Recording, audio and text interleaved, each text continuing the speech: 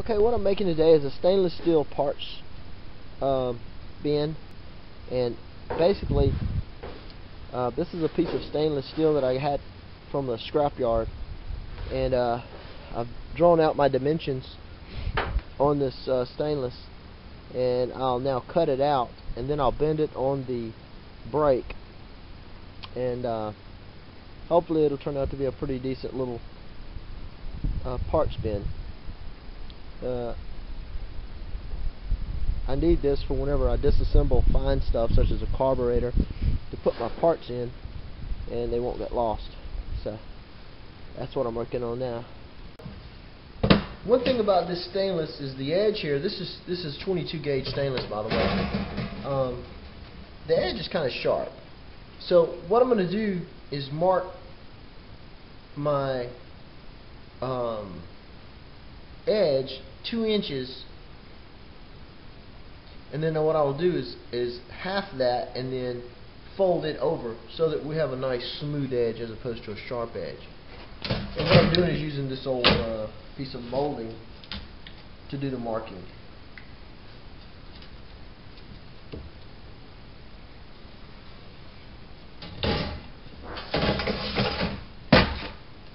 I do have to cut these little squares out, and I should be able to cut this with my little shears here.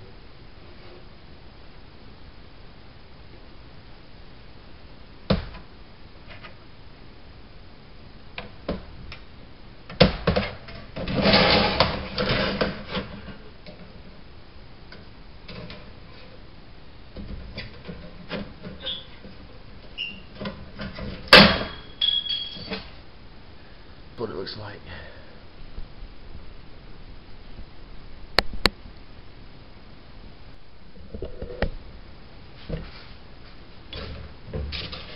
Okay, so I'm marking half the distance, and I'm marking it a little more precisely because I want my bin to be exactly where I want it. So I'm using this scribe.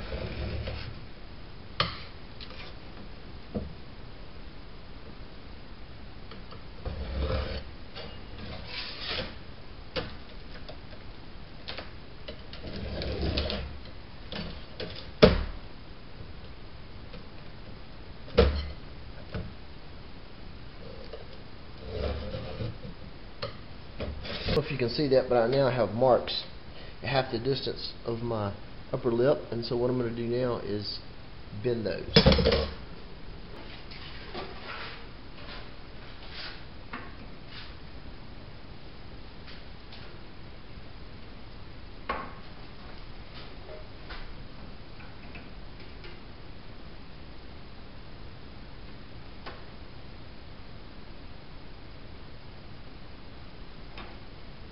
Now, I've got it right on my scribe mark. Let's see what happens.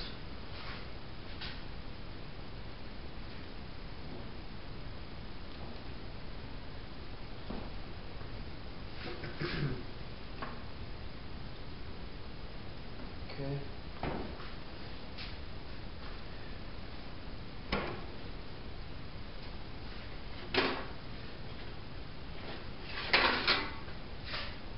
Now what I want to do is bend this down .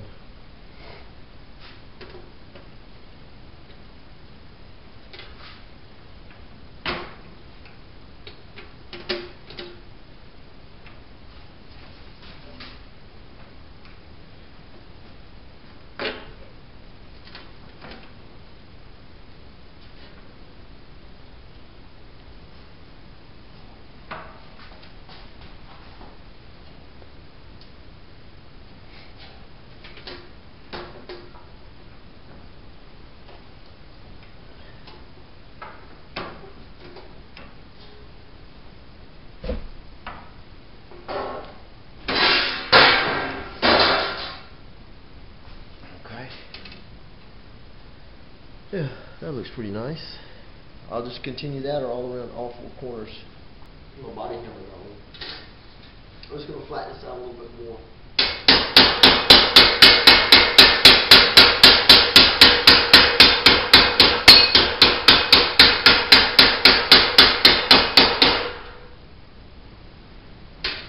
Okay, I have these edges bent down real nicely. Hopefully you can see that. And so now what I'm going to do is make my final bend and bend at this line to make the container.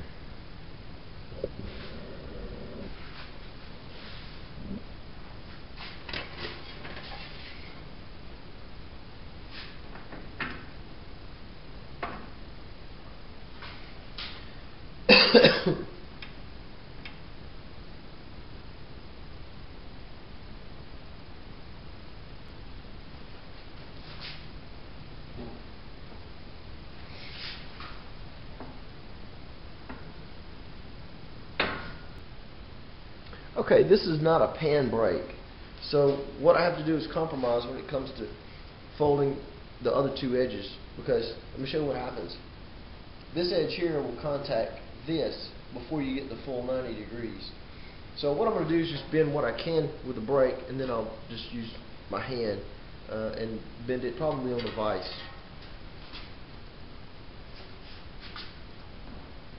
Okay, so that's as far as it'll go. I found that using my duckbill pliers was the best tool that I had in finishing out bending these two sides here that was not bent to 90 degrees. And that works pretty good. You can see you can get it right up to where you want it. Just take it slow.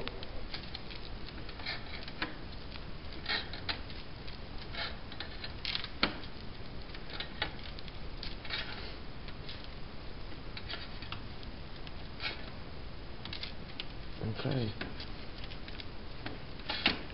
So what I'll do is I'll weld up these corners. You can see there's a little bit of a gap right there. I guess you can see that. See that gap? I'll weld that up with stainless, and I'll have a nice little pan to put my parts in, my little delicate parts, whenever I'm saying cleaning out a carburetor or something like that.